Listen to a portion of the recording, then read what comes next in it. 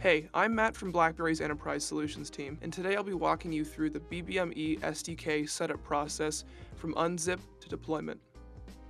For this video, I'll be focusing on the setup process for our rich chat sample, which uses Firebase as an IDP and Google as an authenticator.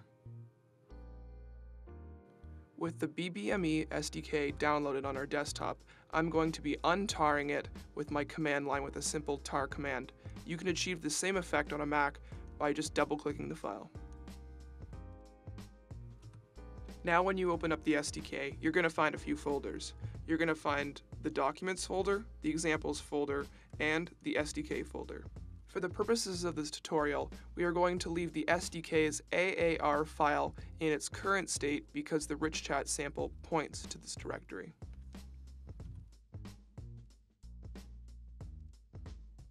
Next, open up Android Studio and navigate to your rich chat sample, which for me is located on Desktop, BBM SDK, Samples, and then Rich Chat. Next, I'm going to quickly appease Gradle by updating its build tasks. If you're feeling adventurous, try rooting around the hierarchy of the project and get your bearings on the classes so you can better understand the structure of the sample. Next, we're going to open up some files we'll need later. So give that Shift key a double click and search for your app.properties, your Android manifest.xml, and also open up your Google services.json. Now, launch Chrome or whatever browser you use and head to console.firebase.google.com, which will present you with the Firebase console. So in Firebase, select Add Project, which is a solution that can contain multiple Android, iOS, or web applications. And we're going to name the project Rich Chat, and I'll select my country as Canada. Now for this step, we're going to have to head back to Android Studio to our Android manifest.xml and grab our package name. Now that we have it copied, we're going to head back to Firebase and paste it into the Android package name field.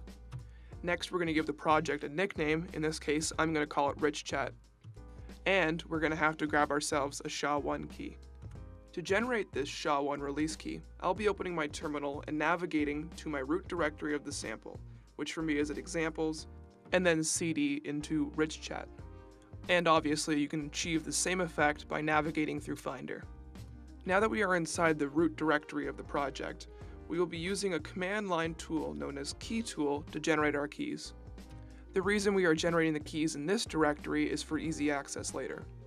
And for the sake of consistency, we'll be generating our key store's name as release.keystore and our alias as alias. When we run this command, it's going to ask us to enter two different passwords, and for both, we're just going to put in password. And when you're generating your keys for production, please don't set your password to password.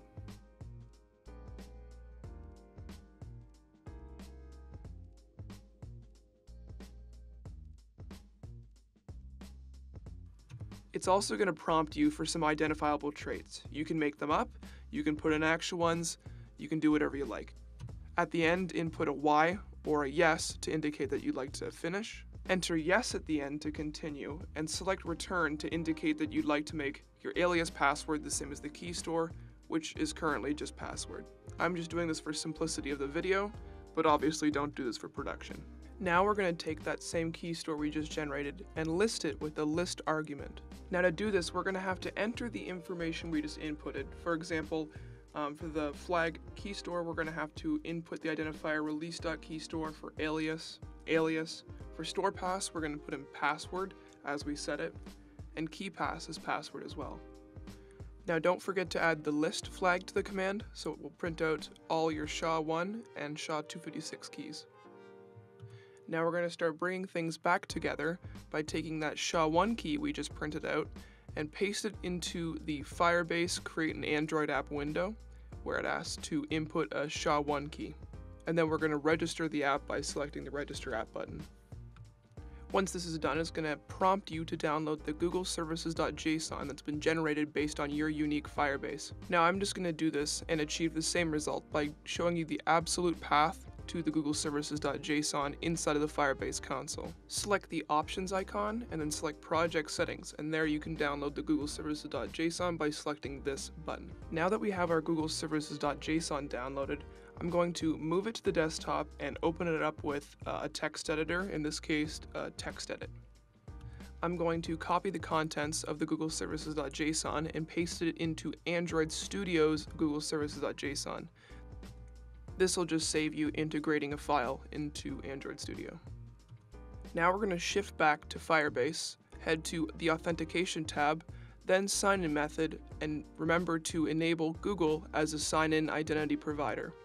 Next, I'm going to head back to Android Studio, select Build in the taskbar, then select Build Variant, and set all variants to release. I'm just doing this to ensure the uniqueness in deployment and of the shortkeys. And now it's finally time to start copying some properties around.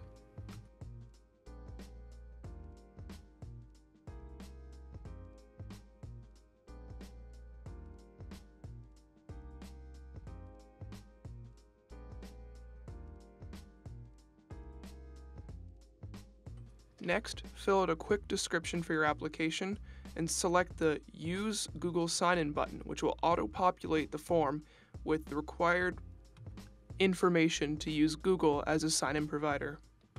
And for the magic of the SDK to work, we're going to head back to our Google Services.json, copy our client ID with type 1, head back to Chrome to the domain acquisition form, and paste it into the client ID field. If you ever find yourself in a situation where you need to use multiple client IDs, you can always paste them into this field using a comma as the delimiter.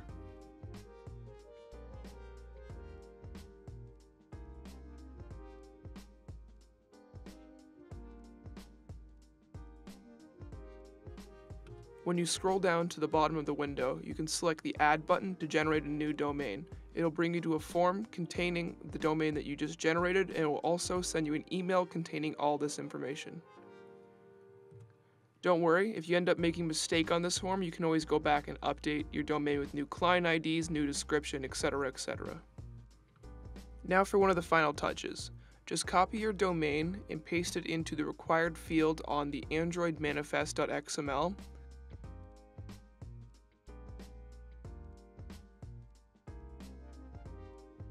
And also head over to your app.properties and paste it into the user domain field.